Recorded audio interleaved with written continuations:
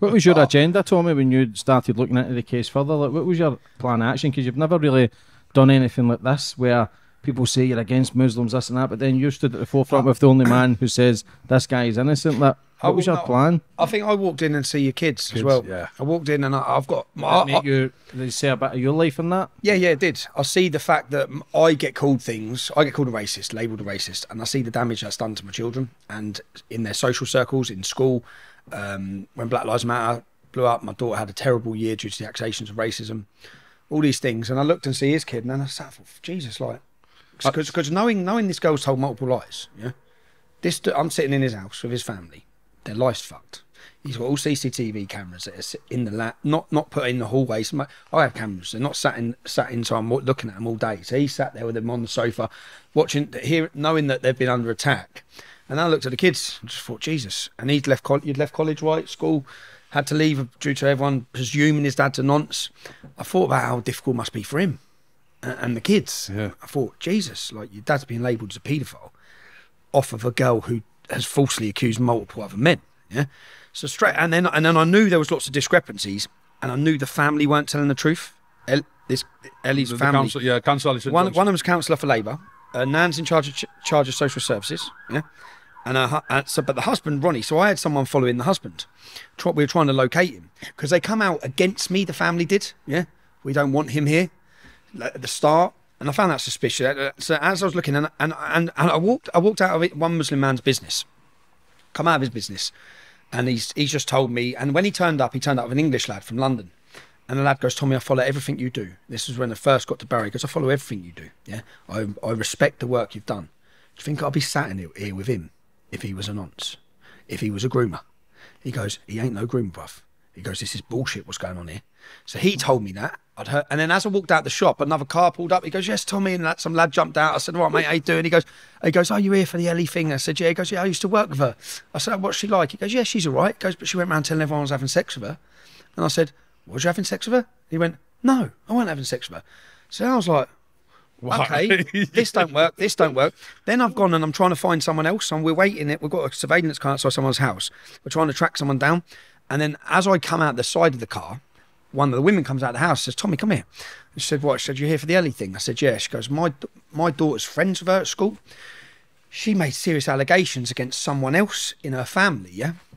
This is what the woman said. So I'm like, wow, right. So I knew straight away in those first few days that their life can't be destroyed based on what she's saying, yeah? So, and there still may be a risk she's a victim. Even when I sit in the house, I think there still may be a risk. I've still got a lot more questions to ask of a lot more people. But these kids' lives, the wife's life and his life, can't be destroyed. Yeah? And neither can these businesses be shut down off the back of it. So I was there trying to find the dad. I get a phone call saying, "We've got the dad.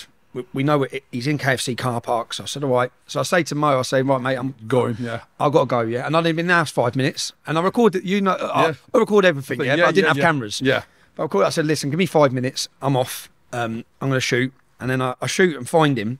And when I find him, I just ask him straight, when are you going to tell the truth? Like the whole country, not just the whole town's about to blow. You got people travelling here. It was the start of COVID. There's literally 2,000 cars. Everyone beeping from out of town. From out of town. People coming from everywhere. Everywhere. For a demonstration for this girl, which is based on bullshit. Yeah. So I've gone to the car park then, where the demonstration. I've gone and found the dad and said, like, "When are you going to tell the truth?" And he said, "No comment." And I said, "Well, yeah." What? I said, Why, when are you going to tell the public the truth? All these people are up here, yeah? There's a lot more going on than Muslim men have done this. Because, for example, if these falsely accused people before were all white men, yeah? You falsely accuse all these white men, now it can't just fit because it's the accusation that it's Muslim men, yeah? This can't just fit, no matter how much some people may want it to fit, this cannot be taken, or the word of her can't be taken. And I said, and you know she's falsely accused other people, so you know what's gone on, and you're not telling anyone. So then they had this Justice for Ellie campaign. They raised £20,000. Everyone's going mad. Maggie Oliver's come in. Celebrities have all come in. Girl Out of Coronation Street's come in. All these people have come in. They're all blown up. And I just think, I think based on what I've found, and I find the dad, and I say to the dad, because I'm reading statements as well, and in all the statements, some of Ellie's friends are again making accusations against the stepdad. Yeah? But then again, there's accusations everywhere. So Ellie is telling so many people so many different stories about how she's injured, about what's happened. And then, I go find the stepdad and come back to your house. And Who beat her up? Why did she have the bruises? she's on she goes and buys a hammer during the day. She buys a hammer on CCTV. When she's beat up, they find a hammer. Yeah, She's mentally disturbed, this DNA. girl. Only her DNA. Only her DNA. Right next to her mum's house with a field. So when she's she was found. psychotic then. Was it dad nonsense her? Well, no. Again, I haven't said any. I haven't put forward other. There's lots of other allegations, but again, they're just hearsay or they're coming from her. Now, bearing in mind what she said about him, bearing in mind what she said about the other boys, you can't say anything she said is totally unreliable. Was she in a home or anything? Was her parents watching her? They must have knew that. Well, her mum's a Labour councillor, and her nan's in charge of social services, children in Barrow. Her family. When did it start turning for you, Mo? Like, when did you start believing, okay, like things are starting to go in your favour? Well, the favour, just January the 4th, or when the trial took place. Just 3 weeks ago? So just, in October, when the trial started. I was putting together everything. Police nicked me. They gave me an order. Yeah. I can't contact him. They basically gagged you. They gagged me. I can't contact him. They named all these people I couldn't contact. All these. I weren't allowed into Cumbria. Yeah. They escorted me. When they let me go the next day, they gave me a police escort. They followed me all the way out of Cumbria. I said, "What are you doing? Yeah? You're banned from Cumbria." So then I made a video. I said, all I can say is things are not as they seem. Yeah. So I sort of like allow people to know there's bullshit going on up here. Yeah. But I weren't allowed to say anything else. So if I was allowed to do my report, which I was building and doing, I would have put out straight away saying, listen. That would have been 2020. Yeah. And from 2020, I think a lot of the trouble that we as a family have had and as a community we've had in 2021, 22, coming up to this, you know what, if he did what he was set out to do then, Tommy, it would have probably made my life a lot easier. Because a lot of people who don't trust the system and don't trust the police will trust me in what I'm saying. And I can't say that girl's not been a victim of abuse somewhere along the line by someone, who knows who, yeah? Because her life's messed. It's pretty strange when you go through the history of it and what she's done and all the different mad stuff she's done. And then to still now not come out and speak the truth. It's like she's covering for someone. She's covering something, yeah? So I'd say, the mother, look at the mother. The mother's still saying it. The mother's still saying it. The mother's still saying it's him. It's me. And the mother knows me. The grandmother knew me. The auntie, it was one of our best friends. Right? We were always together with the auntie, in a sense, weren't we, Nick and for years. And I used to go seek advice of the grandma. I got in her statement. She says that she was groomed when she started working at the Elephant, which Mo owned. Yeah. Yeah. So when I found her family, the first thing I asked is, where did Ellie work? What was her first job? And then blah blah blah. Did she work at the Elephant? And they said, no, she's never worked at the Elephant. Like she's a girl who's lived with her mum and dad her whole life. Yeah. They'd know if her first job was at his restaurant. Yeah? Exactly. They'd know. And so I thought, well, that ain't true. Yeah. So this ain't true, this ain't true, this is a lie, this is a lie. And then, do you know what I realised as well? How dangerous, or the power of the media, yeah? Because there was enough there that I could have put together a report that made it look like it's him. Easily, yeah? Yeah. Made it look like there is a cover-up. Yeah. Some people are still doing that now. I just watched a video, you sent me it, a video of someone, a Red Pill Phil, yeah. Is making videos accusing the boy who was falsely accusing all of them. All of them. So implying that there's this big cover-up going on without knowing one single detail of this case. But I've read all of the details of this case. Lots of people pumped it. Maggie Oliver pumped it. They're only an hour up the road. They didn't even go and contact the people. No. Even though they knew there was false claims, they still stood by the case. Now this is the mad thing. So when the police arrested Jordan Trengrove, when they went into her house when she was laying on the floor, they took her phone, and this is how manipulative it is. They took her phone, and on her phone, in her deleted file, she had messages from Rami. Yeah, so I could have took that with the statement which I've got from the copper, which I read to you. I went to your house to question you about this. So I went and said, "What's this thing?" Because I've got this which mentions you before. Yeah. What they also found is madly, they also found letters. Letters.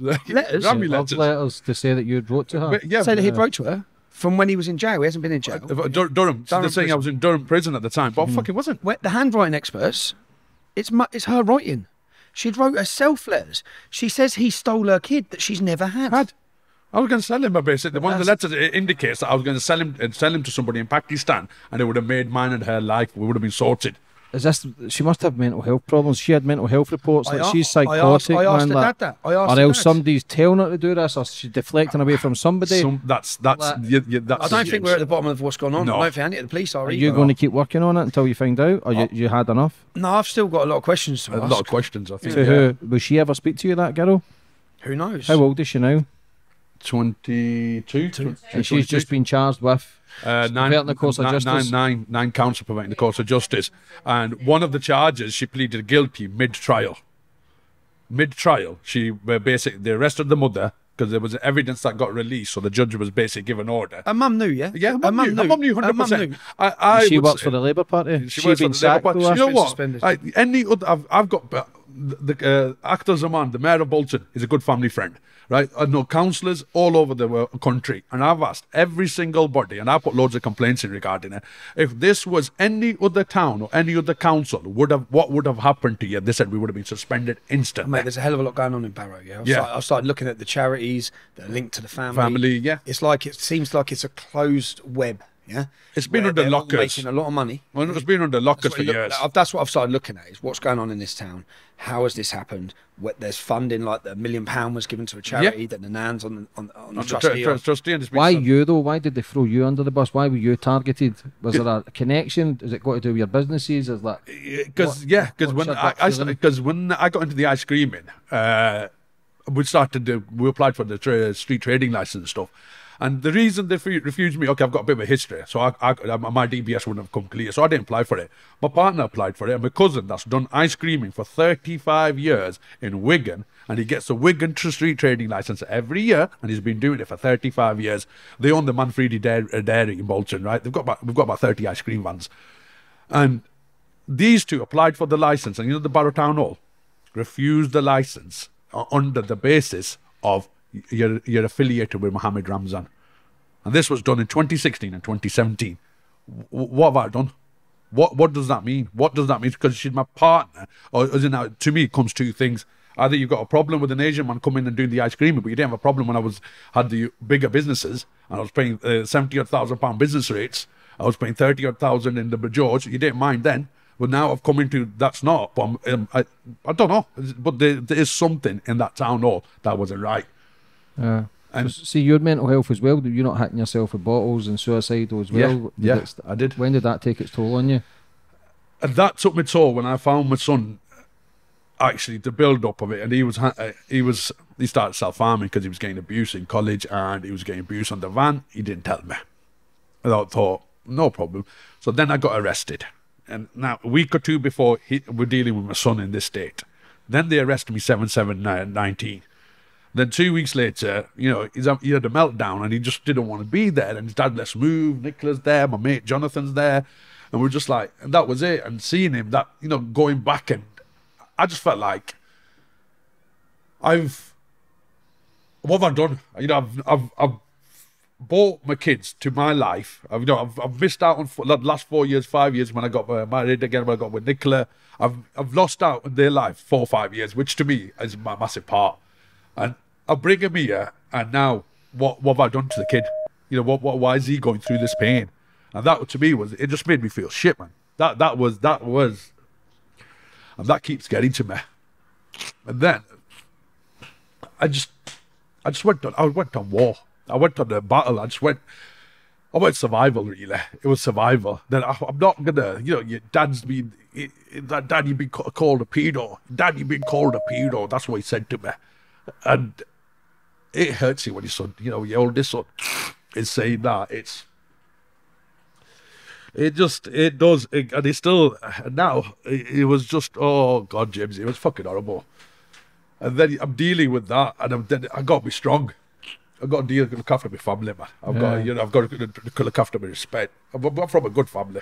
Fair play, mate. Even me just sitting, I can tell you're a good man. And like I say, you wouldn't be on this show, and Tommy wouldn't be sitting with you if he thought you were guilty of anything like that. Like I say, we've all done fucking stupid shit. We're not here about that. We're talking about a massive scandal that celebrities actually came and supported. Like, have you guys ever had an apology from anybody?